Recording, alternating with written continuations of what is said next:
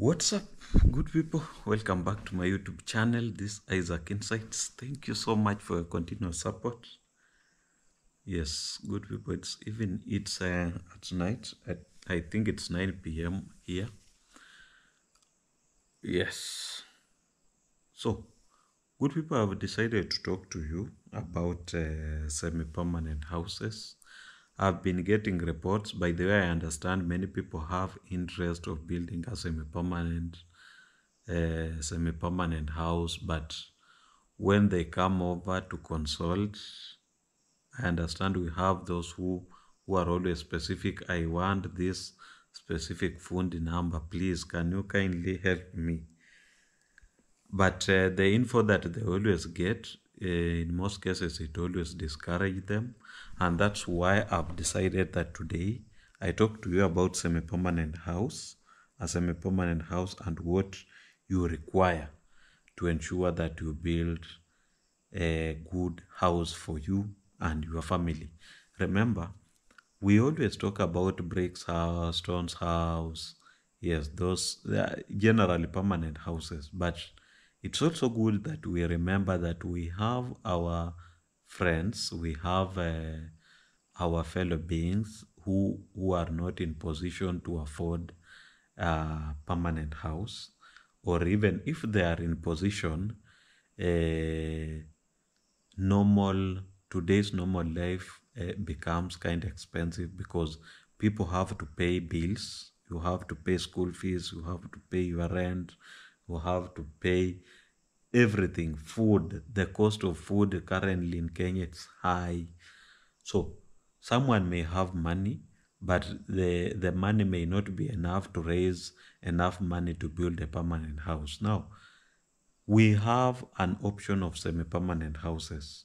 But I always tell people also, if you have that energy of building a semi-permanent house until you do your tiling and even sailing and everything, then I feel you should be disqualified in the group of people who can build a semi-permanent house, because for you, I will advise that just build a house, then do finishing step by step.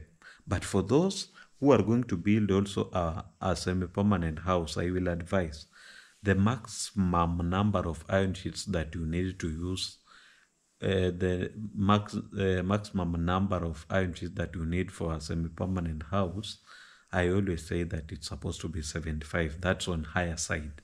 But the recommendable for even a 3-bedroom house, it's 65 iron sheets. So I want to give you a breakdown for 65 iron sheets semi-permanent house, and that breakdown will help you to at least also plan, and also I'll be giving approximate labor so that you people do not suffer in the hands of fundis, because we know these prices, but I have learned something in Kenya. Maybe it is in Kenya, maybe it is the whole world, that even currently we always say that precast is the way to go. But when those people who know how to use precast just know that precast is the way to go, in most cases they will hike their labor cost. And that is one thing that makes me feel like, oh, it's not fair, it's not good, because if a certain house can be done with certain amount of money, it's better fundi just tell the client that for this house we will do it with this amount of money. No need of adding your labor cost. So in this video, I will also be giving the normal cost that we always that I know, if you call upon me that Isaac, come and help me build this house, I have this budget, I will manage. So what are the breakdowns? I want to give you the quotation, what you need for that house. Just hold on.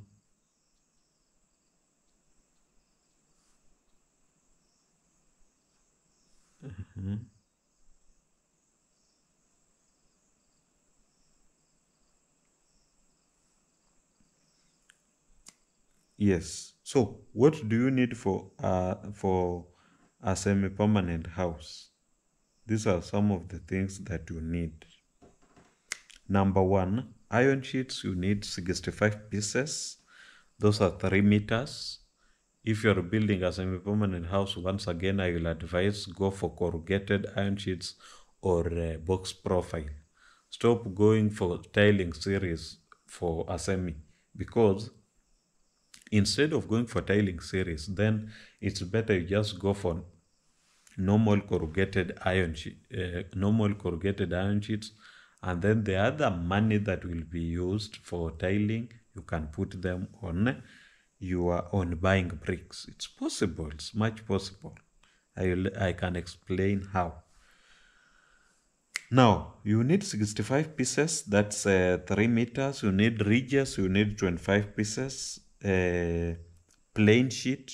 You will need 7 meters. Roofing nails. You will need 12 kgs. Rubber washers. You will need 13 packets. And by the way, for your information, the rubber washers goes for at least around 80 shillings or 100. Let's put it at 100 to be on safer side. So you need 13 packets of rubber washers. You need roofing nails. You need 12 kgs roofing nails. I understand it's around 300 shillings each each kg. So what are we saying here? Roofing nails, 12 kg is 300. It means you have your 3500, 3600. You will get your enough roofing nails.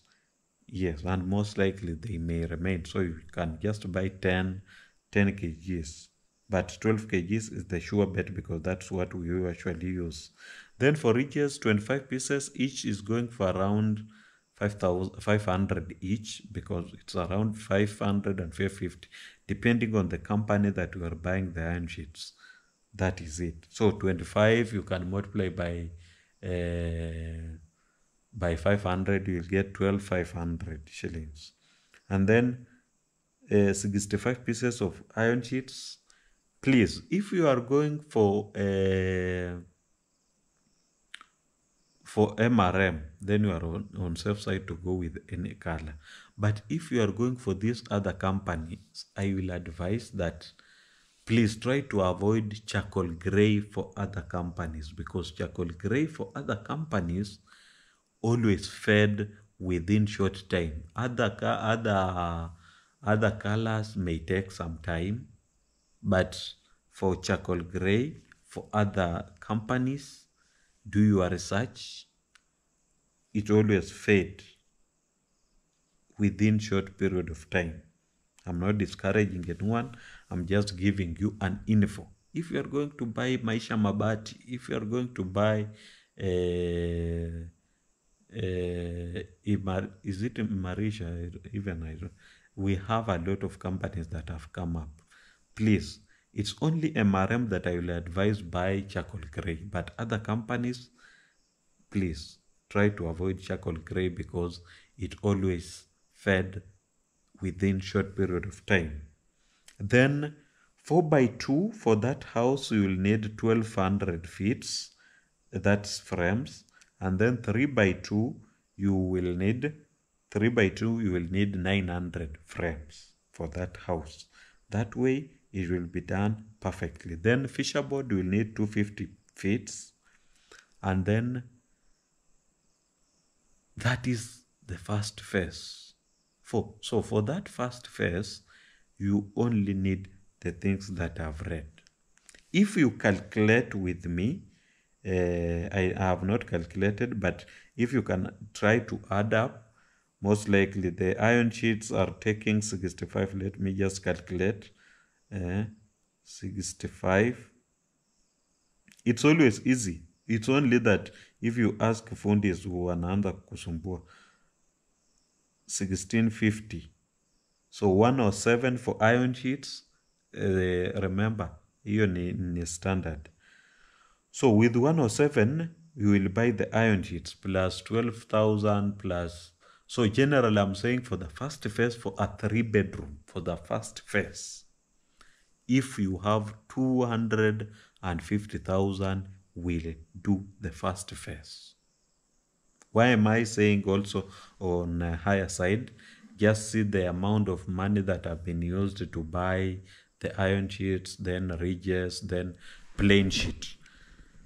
If you happen to use trees from the village, that is, you buy a tree, then get frames from it, get post from it. Oh, I didn't mention the number of frames that we need, the number of post that you need for that house will be 120 pieces.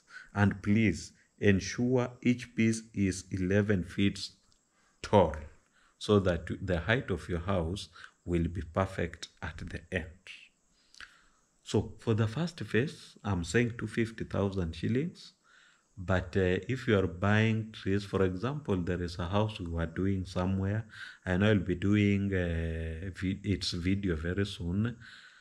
That house, the owner used 25,000 to buy both posts and frames. And we were to do interview with her because she was willing, only that she's from Team Strong and she had to leave the country before we do the interview. But I say, Princess, thank you for giving me that opportunity. So with the 250,000, I'm saying 250,000 so that you can also remain with some money in your pocket as you prepare for the next phase. But for a 3-bedroom house, first phase I mean nyumba isimamishwe, igongwe hiyo reili, waweke mabati, wabome nyumba. It will take you around 200 to 250. Most likely 200, but it will go to 200. So what labor are you supposed to pay at that stage? For us, we say that if you have 30,000, Ken will build that house, na wewe utafute tu watu wa kuboma hiyo nyumba, but atakuwa amekujengea, amesimamisha nyumba venye inafaa na kabiro, everything online. Then, and I know that 30,000 by the way, you can negotiate even up to 25,000. I'm trying to give that price so that when you go on table, uanze kusema Isaac alisema hivi na wewe unasema hivi. It's something that you can bargain. So for the first phase, you need that 250. Then we go to the second phase. Second phase is also another phase that most people always feel like it's expensive. But now that is the plastering stage. For plastering, for semi-permanent, you need to do the booming, then chicken wire, then you plaster that house. Then we leave it to the client to decide whether to go with paint or something else. Now, what do you need for the second phase? For the second phase, you'll need at least 150 bags of cement. But I will tell you this repeatedly. In fact, 150 is a lot, but I will say this. You are supposed to buy at least 50 bags, let the fundis use them. After they are done, add another bunch of 50. Then from there, the fundi will tell you what is remaining to complete the house. So you need 150 bags of cement. That's so that when you are working on your calculations, you can think about that. So cement is taking about, just a minute, 150 times,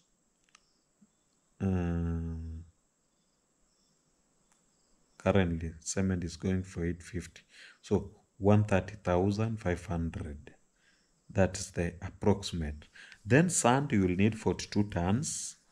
Ballast, you will need at least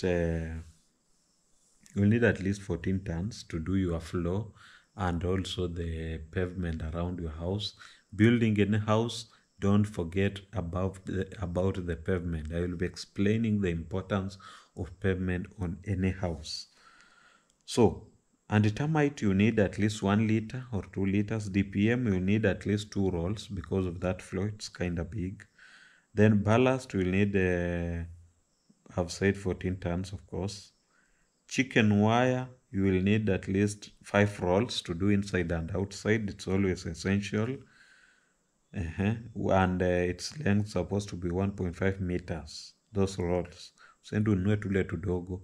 We have smaller version and bigger version. Then ordinary nails will need 15 kgs of 3 inches. Hiyo ni ya kuweka ile chicken wire kwa after booming. Aya. Then goose wire, you will need 3 meters. PVC, PVC pipe we will need at least for ventilation. Tunaekeanga ventilation kwa nyumba. The red oxide, that is when the client decide that he or she is going to use red oxide. Tunatumia that is that njaa inafaa mnitumia kitu nikule. Aya. Generally, you look at what I've read. The total cost is likely the total cost, or we can just do it as a people. We have said 130 for the first phase for cement, sand, 42 tons of sand. It means that you need around 42,000. You add on 130, that's 170. Ballast, you need 14 tons. 14 tons, most likely it will cost you around 18,000. So 170, that's 188. DPM ni vitu za 3200, so 6,400 for 2 rolls. Now, what is the total calculation up to there? We are entering 200 if you add anti-termites. Yes. Then chicken wire, you need 5 rolls. I understand each roll goes for around 3,500 if I'm not wrong, around 3,500. Ordinary nail 15 kgs is going for 3,000. PVC waste pipe is going for one full length is 1,200. Red oxide client's choice, you need around 4 packets, and 4 packets is coming for 15,000. No, so now if we can just approximate, it's not, and I've given you the quotation. You can at least also check the prices with your place, but from those prices you will realize that the price is coming to around 350,000. What is the cost of labor of doing the plaster of that house? Cost of labor of doing that house, I will say honestly, you will need approximately 100,000. And the work of that 100,000, fundi is supposed to do booming, then do kitchen wire, then do plaster of the house, plus he plaster plus doing the steel and everything, and then they do the floor. How is the floor done? Floor huwa inatolewa ile mchanga iko chini, wanaeka ikiwa hardcore iko, alafu maram, alafu kokoto imwagwe ya chini, so that floor can be strong. But in most cases pia kunanga pressure ya hardcore, because hii floor haijabeba nyumba mzito kama ile tungeita permanent house yenye imebeba ukuta na ikabeba roof. So what are we saying? We are saying that if you have a total of, honestly speaking, it's supposed to be around 650,000. And by the way, the labor cost for plastering, I've just said 100, but you can negotiate with your fundi. But the minimum, I understand, the minimum will be at least 80,000. That is after negotiating with your fundi. Now, what are you supposed to do after that? Ile mambo ingine yenye inafuata, mimi sikuangi, unless you call me to come in and advise and even be at the front line, huwa sana. But up to that stage, you need 700,000 to build a 3-bedroom semi-permanent house. Hapo ni kama hujagongwa. Now, we have mistakes that our clients are doing. A client decided to go for a cheaper person na anakujengea nyumba anaweka height ya 8 or 7.5. Sisi tukikuja, ukituita tukuje, tunaanza hata tukifika tu, even you yourself you can start identifying mistakes. Na by the way, this roof is short. Hii roof inakaa hivi. Not forgetting that on a semi-permanent house, roof ndio itaamua venye hiyo nyumba itakuwa inakaa. Let me not go into much. I'm kind of sleepy. You know, I have been on my feet since morning. I just say thank you so much. God awabariki. Mungu awasimamie sana. Na ningependa kuona sisi wote tukijipanga nikuje niwajengee. You want me to do semi-permanent, I'll do it. You want me to do a permanent house, we will do it. We are doing everything. We are saying that lazima watu wetu wakuwe na mahali pa kuita nyumbani. After that I say thank you. Mungu awabariki sana.